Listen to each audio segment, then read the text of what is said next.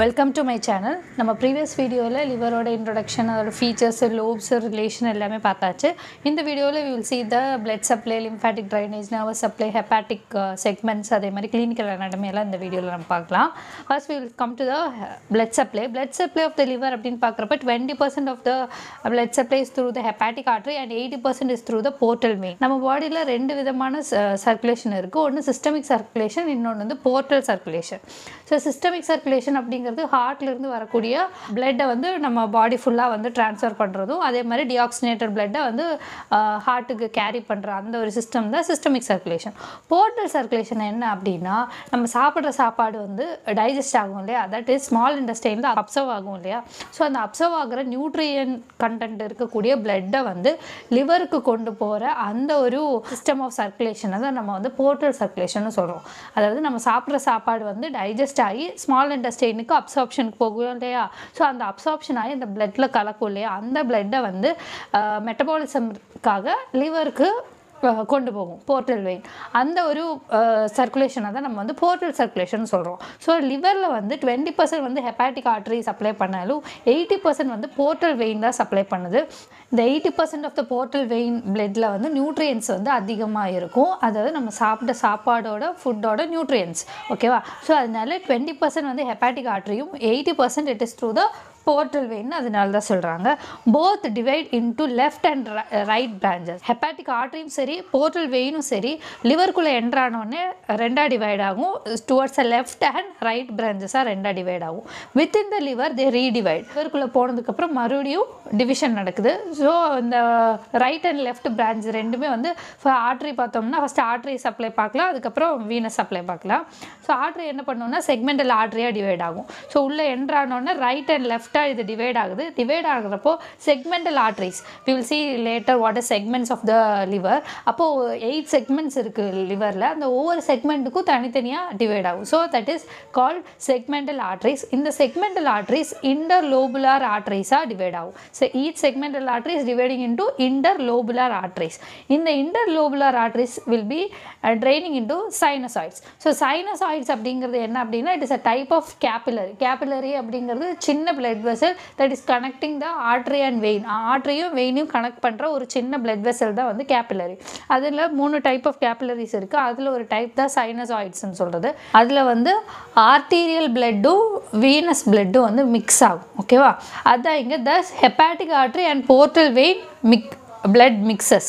So hepatic ஆர்டரியிலிருந்து வரக்கூடிய பிளட்டும் portal வெயின்லேருந்து வரக்கூடிய பிளட்டும் ரெண்டுமே எங்கே மிக்ஸ் ஆகும் அப்படின்னா இந்த சைனசாய்ட்ஸ்லாம் மிக்ஸ் ஆகும், ஓகேவா.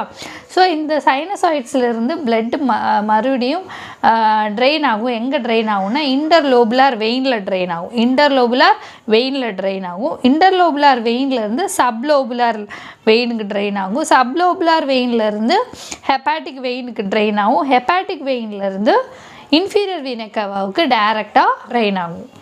I repeat, portal வெயினும் உள்ள போகுது லிவருக்குள்ள, அதே மாதிரி ஹெப்பாட்டிக் ஆர்டரி உள்ள போகுது இல்லையா, ரெண்டுமே வந்து ரெண்டா டிவைட் ஆகும். டுவர்ட்ஸ் லெஃப்ட் அண்ட் ரைட்டா டிவைட் ஆகும். ஸோ ஆர்டரி பார்த்தோம்னா செக்மெண்டல் ஆர்டரியா டிவைட் ஆகி ஃபர்தரா வந்து இன்டர்லோபுலார் ஆர்டரியா டிவைட் ஆகி இன்டர்லோபுலார் ஆர்டரிஸ் ஃபர்தரா சைனசாய்ட்ஸாக்குள்ள ட்ரெயின் ஆயிரும். சைனசாய்ட்ஸ் அப்படிங்கிறது ஒரு type of capillary where the arterial blood and Venus blood வந்து மிக்ஸ் ஆகுற ஒரு ஸ்பேஸ். ஸோ அதிலிருந்து டிஆக்சினேட்டட் பிளட் வந்து எங்கே ட்ரெயின் ஆகுது அப்படின்னா இன்டர்லோபுலார் வெயினில் ட்ரெயின் ஆகுது. இன்டர்லோபுலார் வெயின்லேருந்து மறுபடியும் சப்லோபுலார் வெயினுக்கு ட்ரெயின் ஆகுது. சப்லோபுலார் வெயின்ஸ் எல்லாமே யுனைட் ஆகி குட்டி குட்டி சப்லோபுலார் வெயின்ஸ் வந்து யுனைட் ஆகி ஹெப்பாட்டிக் வெயின் ஃபார்ம் பண்ணுது. இந்த ஹெப்பாட்டிக் வெயின் வந்து டைரெக்டாக இன்ஃபீரியர் வெயினுக்காவால் டிஆக்சினேட்டட் பிளட்டை வந்து ட்ரெயின் பண்ணுது. So this is how the blood supply of the liver goes. So this is the portal vein that you can see in the blue color, hepatic artery that you can see in the red color. So இது ரெண்டுமே உள்ள போனதுக்கு அப்புறம் left பிரான்ச்சாவும் right பிரான்ச்சாவும் divide ஆகும். So ஒவ்வொரு பிரான்ச்சுமே ஒவ்வொரு செக்மெண்ட்டுக்கும் தனித்தனி பிரான்ச்சாக போகும்.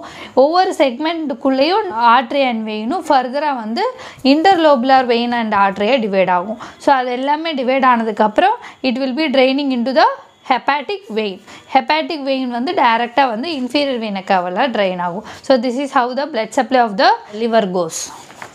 Coming to the lymphatic drainage பார்க்குறப்ப 2 டைப் ஆஃப் லிம்ஃபேட்டிக்ஸ் வந்து இதிலிருந்து ட்ரெயின் ஆகுது. ஃபஸ்ட்டு வந்து superficial lymphatics, deep lymphatics. So superficial lymphatics எல்லாமே போய் எந்த லிம்ஃப் நோட்ஸில் வந்து ட்ரெயின் ஆகுதுன்னு பார்த்தோம்னா கேவல், hepatic, பேராகார்டியல் and coeliac lymph நோட்ஸில் train ஆகுது. அதே மாதிரி டீப் லிம்ஃபேட்டிக்ஸ் வந்து அரௌண்ட் த இன்ஃபீரியர் வினக்காவை சுற்றி இருக்கக்கூடிய லிம்ஃப் நோட்ஸில் ட்ரெயின் ஆகுது. நர்வஸ் சப்ளை ஹெப்பாட்டிக் பிளக்ஸஸ்லேருந்து வரக்கூடிய வேகஸ் நர்வ் தான் வந்து லிவரை சப்ளை பண்ணுது. Coming to the hepatic segments. So physiologically நம்ம லிவரை வந்து ஒரு 8 செக்மெண்ட்ஸாக நம்ம டிவைட் பண்ணுறோம். That you can see in this diagram. Each செக்மெண்ட்ஸுக்கும் அதுக்கான தனித்தனியான artery, Venus and portal duct, அதாவது ஹெப்பாட்டிக் டக்ட்ஸ் எல்லாமே ப்ரெசென்ட் ஆகிருக்கும். ஓகேவா? So physiologically it is divided into left and right functional lobes. ப்ராடாக பார்க்குறப்போ இதை வந்து 2 ஃபங்க்ஷனல் லோப்ஸாக நம்ம டிவைட் பண்ணோம், left side and right side. Right lobe வந்து ஃபர்தராக டிவைட் ஆகும், லெஃப்ட் லோபும் ஃபர்தராக டிவைட் ஆகும். அது என்னன்னு பார்த்தோம்னா ரைட் லோப் வந்து will be subdivided into anterior and posterior segments. anterior and posterior segments divide ஆகும்.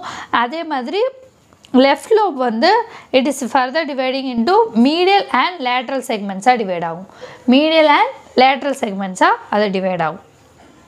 coming to the function of the liver பார்க்குறப்போ மெயினாக 5 ஃபங்க்ஷன்ஸ் தான் லிவர் பார்க்குது. ஃபஸ்ட்டு வந்து மெட்டபாலிசம். நம்ம பாடியில் இருக்க கார்போஹைட்ரேட்ஸ், ஃபேட்ஸ், ப்ரோட்டீன்ஸ் எல்லாத்தோட மெட்டபாலிசம் வந்து எங்கே நடக்குது? லிவரில் தான் நடக்குது. Synthesis, file and prothrombin. File வந்து ஃபேட்டை வந்து டைஜஸ்ட் பண்ணுறதுக்கு ஹெல்ப் பண்ணும். அதேமாதிரி ப்ரோத்ரோம்பின் வந்து பிளட் கிளாட்டிங்க்கு ஹெல்ப் பண்ணக்கூடிய ஒரு ஃபேக்டர். Now excretion. ஸோ நம்ம என்ன தான் சாப்பிட்டாலும், ட்ரக்ஸு சாப்பிட்டாலும் சரி, ஆல்கஹால் குடித்தாலும் சரி, ஏதாவது டாக்ஸின்ஸ், பாய்சன்ஸ் எதாக இருந்தாலும் சரி, நம்ம இன்டெஸ்டைன் அப்சர்வ் பண்ணி அதை எங்கே கொண்டு போகும் அப்படின்னா லிவருக்கு தான் கொண்டு போகும். ஸோ லிவர் தான் என்ன பண்ணும் அப்படின்னா நம்ம பாடியில் இருக்கக்கூடிய டாக்ஸின்ஸை எலிமினேட் பண்ணுறது, தேவையில்லாத பொருட்களை எலிமினேட் பண்ணுறது. அதே மாதிரி இதில் வந்து ப்ரொடெக்ஷன் மெக்கானிசம் இருக்கும். அதாவது கஃபர் செல்ஸ் எல்லாமே ப்ரெசென்ட் ஆகிருக்கும். இந்த கஃபர் செல்ஸ் எல்லாம் என்ன பண்ணும் அப்படின்னா அந்த பிளட்டில் இருக்கக்கூடிய ஃபாரின் பாடிஸை கூட ஃபைட் பண்ணி நம்மளை அதிலிருந்து ப்ரொடெக்ட் பண்ணும். So function of phagocytosis, antibody formation, antibody அதில் ஃபார்ம் ஆகுது. கான்ஜுகேஷன்லேருந்தும் நம்மளை லிவர் வந்து ப்ரொடெக்ட் பண்ணும். கான்ஜுகேஷன் அப்படிங்கிறது பாக்டீரியா வந்து ஒரு ஜெனட்டிக் மெட்டீரியலை இன்னொரு பாக்டீரியாவுக்கு எக்ஸ்சேஞ்ச் பண்ணுறது. இதனால வந்து replication, that is reproduction of the bacteria நடக்கும். இதிலிருந்து நம்மளை லிவர் வந்து ப்ரொடெக்ட் பண்ணும். Then coming to the storage. So நம்ம பிளட்டில் இவ்வளோ தான் குளுக்கோஸ் லெவலாக இருக்கணும் அப்படின்னு இருக்கு இல்லையா? ஸோ அதுக்கு மேலே நம்ம பாடி வந்து குளுக்கோஸ் இன்டேக் பண்ணியிருக்கு அப்படின்னா அந்த குளுக்கோஸை கிளைக்கோஜனாக மாற்றி லிவரில் ஸ்டோர் பண்ணிக்கும். எப்போல்லாம் நம்மளுக்கு எனர்ஜி தேவையோ அப்போ வந்து கிளைக்கோஜன் வந்து குளுக்கோஸாக மாறி நம்ம பிளட்டில் வந்து கலக்கும். ஸோ இந்த ப்ராசஸை பண்ணக்கூடியது லிவர் தான். தென் நம்ம பாடியில் இருக்க எக்ஸஸ் அயனையும் ஃபேட்டையும் அதே மாதிரி விட்டமின் ஏ, விட்டமின் டி எல்லாமே ஸ்டோர் பண்ணி வச்சுக்கிறது லிவர் தான். எப்போ நம்ம பாடி ஃபிசியாலஜிக்கலி அந்த நீட் இருக்குது அப்படிங்கிறது இண்டிகேட் பண்ணுமோ அப்போ வந்து இது வந்து ரிலீஸ் பண்ணும். So coming to the histology பார்க்குறப்போ you can see this diagram. லிவரை கட் பண்ணி பார்க்குறப்போ இந்த மாதிரி தான் இருக்கும். ஸோ லிவரை வந்து எப்படி பெரிட்டோனியம் கவர் பண்ணியிருக்கோ அதே மாதிரி இன்னொரு கவரிங் இருக்கும் லிவர் மேலே, அதுதான் வந்து கிளிசன்ஸ் கேப்சியூல். ஸோ இதோட ஃபங்க்ஷனல் யூனிட் வந்து ஒவ்வொரு ஆர்கனுக்கும் ஒரு ஃபங்க்ஷனல் யூனிட் இருக்கும் இல்லையா? ஸோ அந்த லிவரோட ஃபங்க்ஷனல் யூனிட் பேர் தான் லோபியூல்ஸ். ஸோ இந்த லோபியூல்ஸ் எப்படி இருக்கும்னா ஹெக்ஸகன் ஷேப்பில் இருக்கும். ஹெக்ஸகன்னா 6 ஃபேஸஸ், 6 சைடு இருக்கும் இதில். ஸோ இந்த 6 சைடையும் ஒவ்வொரு corners of the 6 surfaceலையும் you can see the portal radicals. So each portal radicals contains a bile duct, portal vein and hepatic artery. Bile duct, portal vein and hepatic artery இது மூணுமே வந்து அந்த portal radicalsக்குள்ளே இருக்கும்.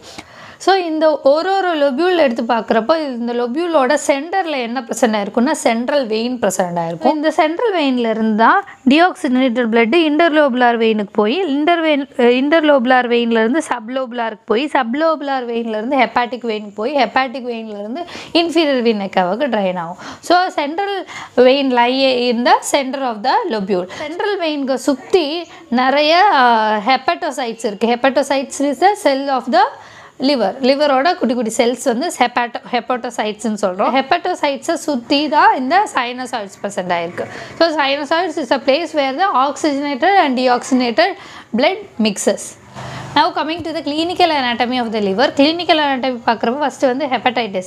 So hepatic அப்படின்னு அந்த name indicates liver. So லிவரில் என்ன disease வந்தாலுமே இல்லை அதோட ஆர்ட்ரி அதை வெயின் எல்லாமே நம்ம வந்து ஹெப்பாட்டிக் அப்படிங்கிற நேமில் இண்டிகேட் பண்ணுவோம். ஸோ ஏதாவது இன்ஃபெக்ஷன் ஆகி இன்ஃப்ளமேஷன் ஆகுது லிவரில் அப்படின்னாவே that is called as hepatitis. Then cirrhosis of liver. Cirrhosis of liver அப்படிங்கிறது இந்த லிவர் டிஷ்யூஸ் இருக்கு இல்லையா, அந்த டிஷ்யூஸ் வந்து இன்ஃப்ளமேஷனோட லாஸ்ட் ஸ்டேஜ் க்ரானிக் ஸ்டேஜ் தான் வந்து ஃபைப்ரோசிஸ் ஆகும். ஸோ இந்த ஃபைப்ரோசிஸில் என்னன்னா ஸ்கார் மாதிரி தழும்பு மாதிரி அந்த செல்லு வந்து தழும்பு மாதிரி ஃபார்ம் ஆக ஆரம்பிக்கும். தழும்பு மாதிரி ஆகிட்டு என்ன ஆகும், ஸ்ட்ரிங் ஆகும், சுருங்க ஆரம்பிக்கும். ஆல்கஹால் டாக்ஸின்ஸ் எதாக இருந்தாலுமே நம்மளோட லிவர் வந்து எக்ஸ்க்ரீட் பண்ணிடும். ஆனால் அதோட கேப்பபிலிட்டின்னு ஒன்று இருக்கு இல்லையா, ஸோ அந்த லிமிட்டை தாண்டி ஓவராக இன்டேக் பண்ணுறாங்க அப்படிங்கிறப்போ இல்லை நியூட்ரிஷன் இல்லாத குழந்தைங்க இந்த மாதிரி கண்டிஷனில் என்ன ஆகும் அப்படின்னா லிவர் டிஷ்யூஸ் வந்து ஃபைப்ரோசிஸாக மாறிடும். ஸோ ஃபைப்ரோசிஸாக மாறி சுருங்க ஆரம்பிக்கும். Next liver biopsy. Liver biopsy வந்து ஏதாவது டயக்னோஸ்டிக் ப்ரொசீஜருக்காக நம்ம வந்து லிவரோட செல்ஸை வந்து ஸ்க்ராப் பண்ணி எடுக்கிற ஒரு ப்ரொசீஜர் தான் லிவர் பயோப்சி. இதுக்கு என்ன பண்ணுவாங்க அப்படின்னா கரெக்டாக வந்து 9th இன்டர்கோஸ்டல் ஸ்பேஸில் வந்து லிவர் பயோப்சி நீடில் இன்சர்ட் பண்ணி ஸ்க்ராப் பண்ணி எடுப்பாங்க. எனி சிர்ஹோசிஸ் ஆஃப் லிவர் இல்லை இன்ஃபெக்ஷன் என்னவாக இருந்தாலும் சரி அதை டயக்னோஸ் பண்ணுறதுக்காக எடுக்கக்கூடிய ஒரு எவாலுவேட்டிங் ப்ரொசீஜர் தான் வந்து liver biopsy. Next liver tumour. Liver டியூமர்னு பார்க்குறப்போ liver is most common side for metastatic tumour. Metastatic tumour அப்படின்னா ஒரு இடத்துல இருந்து ஸ்ப்ரெட் ஆகி இன்னொரு இடத்துக்கு வரக்கூடிய டியூமர். அது வந்து லிவரில் வந்து ரொம்ப காமனாக. லிவர் ரீசெக்ஷன். லிவர் ரீசெக்ஷன் அப்படின்னா இது வந்து மெயினாக டியூமரில் தான் நம்ம பண்ணுவோம். ஸோ லிவரில் ஏதாவது டியூமர் செல்ஸ் ஃபார்ம் ஆகிருக்கு அப்படின்னா 80% of the liver can be cut and removed. So இந்த liver is a only organ that can regrow. நம்ம உடம்புலே வந்து லிவர் மட்டும்தான் கட் பண்ணி ரிமூவ் பண்ணாலுமே மறுபடியும் ஒரு 6 to 12 monthsக்கு அப்புறம் அது மறுபடியும் அதோட ஒரிஜினல் சைஸ்க்கு மாறக்கூடிய ஒரே ஒரு ஆர்கன் வந்து லிவர் தான். ஓகேவா? So commonly done in liver tumour 80% can be removed safely and it can grow to it's original size within 6 to 12 months. Liver transplantation எப்போ பண்ணுவாங்கன்னா end stage of the liver disease. So liver இதுக்கு மேலே it is not capable to two its own work அப்படிங்கிற ஒரு stage வர்றப்போ they will do liver transplantation. இதில் வந்து 25% of the லிவரை வந்து நம்ம டோனர்கிட்டருந்து கட் பண்ணி ஃபிக்ஸ் பண்ணுவாங்க. ஸோ இந்த 25%மே வந்து ஃபுல் ஆஃப் ஒரிஜினல் சைஸ்க்கு வந்து ஒரு 6 to 12 monthsல கம்ப்ளீட்டாக ரீக்ரோ ஆகிக்கும். Liver it is not palpable. Normally இதை வந்து பால்பேட் பண்ண முடியாது. ஆனால் லிவர் வந்து என்லார்ஜ் ஆகிடுச்சு இன் எனி கிளினிக்கல் கண்டிஷன் அப்படின்னா it will be enlarging towards the right iliac fossa. எப்படி ஸ்ப்ளீன் என்லார்ஜ் ஆச்சுன்னா ரைட் இலியாக் ஃபோசாவுக்கு தான் போகும், அதே மாதிரி தான் லிவரும் வந்து என்லார்ஜ் ஆச்சுன்னா it will grow towards the right iliac fossa. ப்ரிங்கிள் manure அப்படிங்கிறது என்ன அப்படின்னா லிவரில் ஏதாவது ஹெமரேஜ் ஏற்பட்டுச்சு அப்படின்னா ப்ளீடிங் ஆகும் இல்லையா, அந்த ப்ளீடிங்கை நம்ம ஸ்டாப் பண்ணுறதுக்கு லெசர் ஒமெண்டத்தோட அந்த ஃப்ரீ எட்ஜில் வந்து கம்ப்ரெஸ் பண்ணுவாங்க. So free edge of the lesser ஒமெண்டத்தில் ஏன் கம்ப்ரெஸ் பண்ணுவாங்கன்னா ஸோ அதில் தான் வந்து லிவருக்கு சப்ளை பண்ணக்கூடிய பிளட் வெசல்ஸ் வந்து அது வழியாக தான் பாஸ் ஆகுது. ஸோ அதை வந்து கம்ப்ரெஸ் பண்ணோன்னா லிவருக்கோட பிளட் சப்ளை கம்மியாகும். ஸோ தட் ஹெமரேஜ் ப்ளீடிங் வந்து கம்மியாகும். ஸோ ப்ரிங்கிள்ஸ் மேனுவர் பண்ணியும் வந்து ப்ளீடிங் வந்து ஸ்டாப் ஆகலை அப்படின்னா மேபி வந்து இன்ஃபீரியர் வீனா கேவா இன்ஜூர் ஆனதுக்கான சான்ஸ் இருந்தால் மட்டும்தான் ப்ரிங்கிள்ஸ் மேனுவர் பண்ணியும் ப்ளீடிங் வந்து ஸ்டாப் ஆகாது. Now coming to the next point, transjugular intraparenchymal portosystemic shunt. அதாவது டிப்ஸ்ன்னு சொல்லுவாங்க. இந்த ப்ரொசீஜர் என்ன அப்படின்னா போர்ட்டல் வெயினில் டென்ஷன் வந்து அதிகமாகிறது, போர்ட்டல் ஹைப்பர் டென்ஷன்னு சொல்லுவோம். ஸோ இந்த போர்ட்டல் ஹைப்பர் டென்ஷன் இருக்க பேஷண்ட்டுக்கு பலூன் கத்தீட்டர்ஸ் வந்து எங்கள் இன்டர்னல் ஜுகுலார் வெயின் இந்த நெக் ரீஜனில் இருக்கக்கூடிய இன்டர்னல் ஜுகுலார் வெயின்குள்ளே இன்சர்ட் பண்ணுவாங்க. இன்சர்ட் பண்ணிவிட்டு சுப்பீரியர் வீன கேவா வழியாக இன்ஃபீரியர் வீன கேவாவை கொண்டு வந்து இன்ஃபீரியர் வீன கேவாவிலேருந்து ஹெப்பாட்டிக் வெயினுக்கு கொண்டு வந்து ஹெப்பாட்டிக் வெயினையும் போர்ட்டல் வெயினையும் கனெக்ட் பண்ணுறதுக்கு ஒரு ஸ்டென்ட் மாதிரி இன்சர்ட் பண்ணுவாங்க. அது வந்து எக்ஸ்பேண்டபிளாக இருக்கும், நல்லா விரியக்கூடிய தன்மையில் இருக்கும். அப்போ அந்த பிளட் வெசல் வந்து எக்ஸ்பேண்ட் ஆகும். ஸோ எக்ஸ்பேண்ட் ஆகிறப்ப என்னாகும், அதுக்குள்ளே இருக்கிற ப்ரெஷர் வந்து குறையும். So this is how they reduce the portal hypertension through this tips method.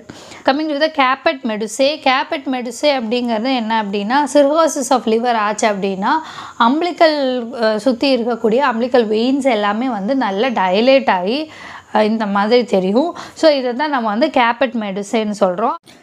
This is all about the clinical anatomy of the liver. Thank you for watching.